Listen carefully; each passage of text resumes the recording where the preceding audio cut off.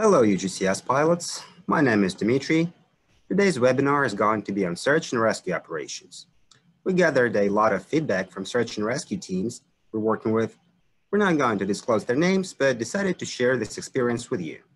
If you have an experience in search and rescue and willing to share it with us, or have any ideas how UgCS can be helpful in such operations, please contact us at support@ugcs.com.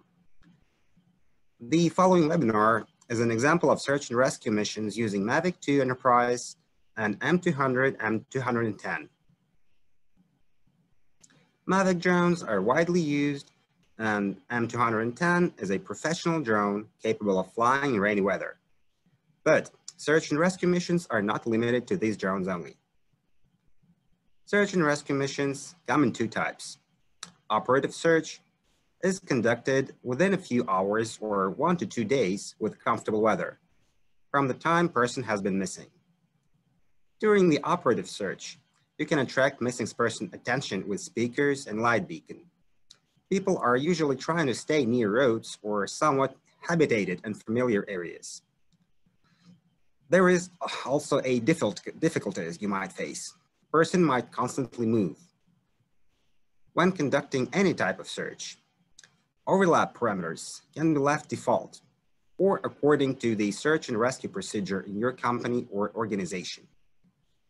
Side overlap allows to take photos from different points of view, increasing the chances of finding a missing person. Now, basic experience. Forest search. It really depends on a lot of factors, such as whether it's an open woodland, what type of cloth wears the last person, etc. If we're talking deep woods, it's almost impossible to see something through the tree crowns, as the flights are conducted at a high altitude. It's also obviously hard to find someone wearing camouflage. But the main tools for the forest search are photogrammetry tool, area scan, expanding square, in case the last location of the missing person was known. Camera should always be set nadir, tilt 90 degrees as you can see here. Mountain search also has a lot of nuances, such as whether it's snowing and missing person can be covered with snow or collapsed rocks. In addition, the search area in mountains can be below the takeoff point. DJI has restrictions that you won't be able to fly lower than 200 meters from takeoff point and higher than 500 meters by default. Search tools used are photogrammetry tool, area scan, expanding square. In most cases, during the search, drone's camera should face the slope, or camera should face the side. During the first search, camera should be set nadir, as you remember. During the mountain search, camera should be set at the angle. The angle should be set according to the situation. Now, shores and riverside search. Here is an example of a riverside search. It's conducted with corridor mapping, with 3 or 4 flight passes to cover the shore. Camera should face the shore, perpendicular to the flight path. Additionally, steep shores should be checked for fresh marks, such as broken bushes or ripped grass or cloth parts. Drones that can control yaw with the payload must be sent on a mission flying sideways. Depending on the flight path, control the camera tilt. In most cases, for shore search, the further from the shore, the more the tilt angle should be. Here you can see that our camera is tilted 45 degrees as we're not flying right above the shore. And the drone itself has a yaw angle of 90 degrees. High grass search, conducted in 2 stages. If possible, use photogrammetry to create elevations 3D map for low altitude flight, so the drone won't crash into a tree or hill. Actual low altitude search, low speed search to avoid motion blur with additional waypoint options. Creeping line. Here we go. Is used when searching long areas with steep or in any way restricted sides. A person will not be able to reach without special equipment.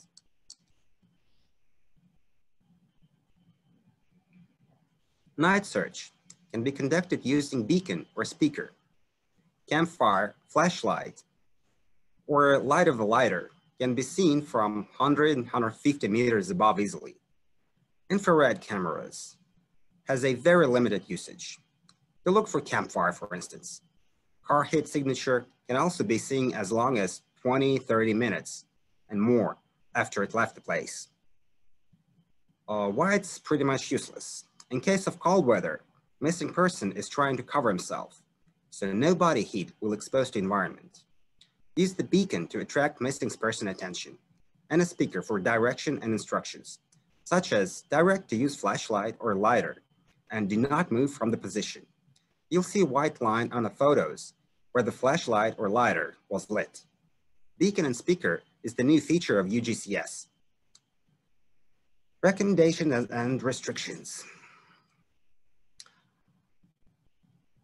Orthophoto will not work in case if looking over water or deep forest without contrasting objects, such as road or footpath. We are unaware of algorithm capable of creating orthophoto out of environment that has congeneric structure. Trenches. You should fly in trenches only in manual mode because of too few GPS satellites will not allow drone positioning. Flights are usually performed with additional waypoints with turn type set to stop and turn. Continue road function is useful to ease the search, especially when flying multiple drones at once. There should be individual missions for each drone. Some search and rescue companies have requirements that camera always facing north. And such tool as area scan, as well as photogrammetry tool. Well, for the photogrammetry tool, you can only set the ground resolution, and for area scan, you can set a needed altitude. That was one type of research. The other one is postmortem search. It's performed pretty much like an operative search with a few nuances. What can ease the search is that person is apparently not moving, but you cannot attract the person's attention. Body might get relocated to unexpected places by wild animals or river stream. It can be covered with snow or fallen leaves. It's conducted when all the reasonable time to survive has expired. Postmortem search is conducted during daytime only, and additional waypoints checkmark activated. As I said, it's pretty much performed as an operative search. So forest, mountain search, shores and river search, and high grass search is conducted the same way. UgCS is capable of exporting flight log, so it can be uploaded to Google Earth or other third-party software. So the search commander can control the search areas. Pro and Enterprise versions are both capable of flying up to 10 drones at the same time. Additionally, Enterprise version is also capable to stream live video to Command Center or other third-party software and services. Concluding this webinar, please let us know of your experience of search and rescue operations with UgCS. If there is something you would like to add or change, or if you want to share your experience with others, please let us know by dropping a letter to support@ugcs.com, and we'll arrange the next webinar together. This webinar will be posted on our YouTube channel along with your questions and answers. Now let me check if there is some questions and I'll try to answer them. Hold on a minute.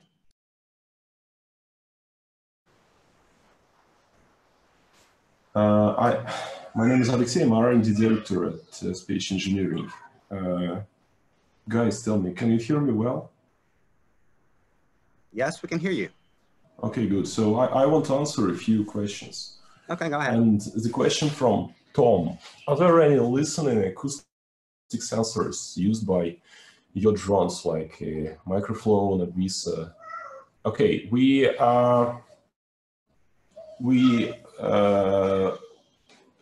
we haven't tested any integration with acoustic sensors.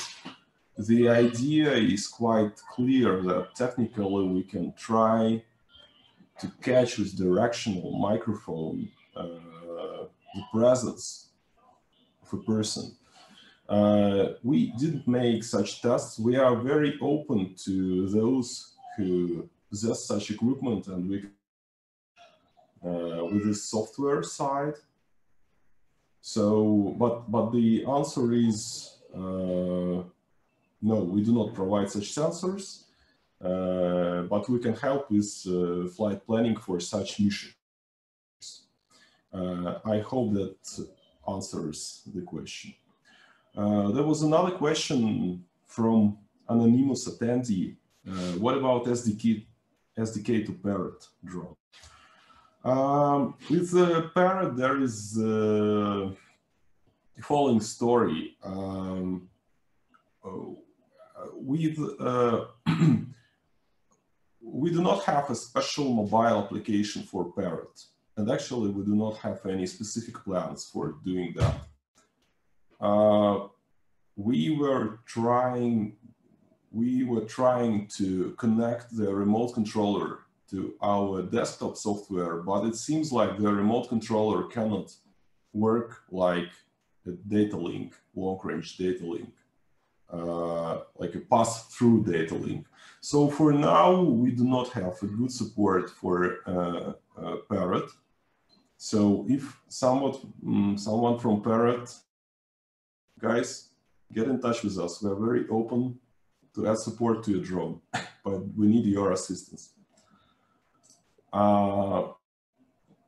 Then, what does question from Fernando? What does action mean when losing RC do not modify on the parameter screen? Can't say for sure what that means. I just want to say that actions are performed on the drone itself. So even and actions are part of the mission uploaded to the drone. So if drone loses connection with the ground station, then autopilot performs this mission. Of course, if the fail-safe condition for the drone configured properly, because many drones differently. So some they may return home, or they may continue mission when connection to the ground station is lost. So if drone is configured to continue the mission, then the actions will be performed. Fernando, please let me know in Q&A if that's not the answer to your question, or let me know if it is the answer.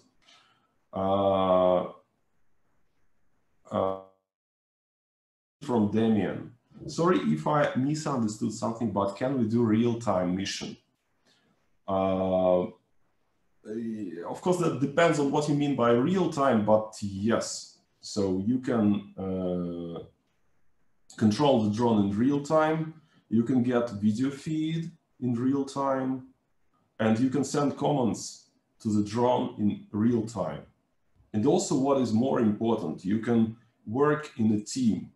So for example, you can have a pilot in the field, and for example, if you have someone, a visual observer who monitors the video feed in headquarters or in the car, you can broadcast the telemetry from the drone and the video feed from the drone to remote location, and also use like the power of a team for the search and rescue operation.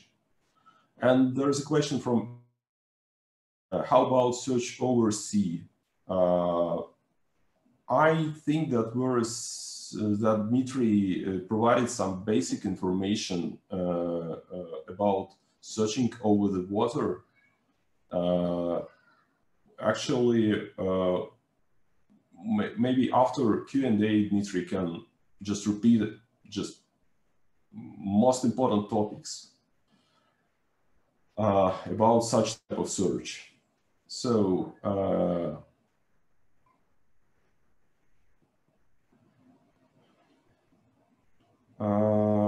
about the support for ArduPilot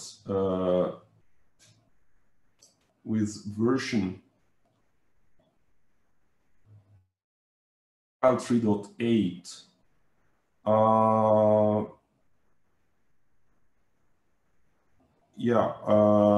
I team. Thank you for noting that. Anyway, the questions that we get in Q&A section will lately. If you will not get response right now, then we will get back to you after the webinar with an answer. So I will definitely figure out what happens with ArduPilot 3.8. Question from when UgCS will be available in Polish? Yeah, actually, the matter is already answered, but I will just read it loudly. So basically, if you need translation to your language, of course, we cannot support all languages because there are many technical terms which is sometimes very hard to translate properly if you are not a native speaker. So, but we are very open to local partners who can make this translation. And if you think that you need this translation to your language, so we can, so you can get in touch with us, and we can provide you with English translation, English text. You can translate it into your native language. So that is possible to do.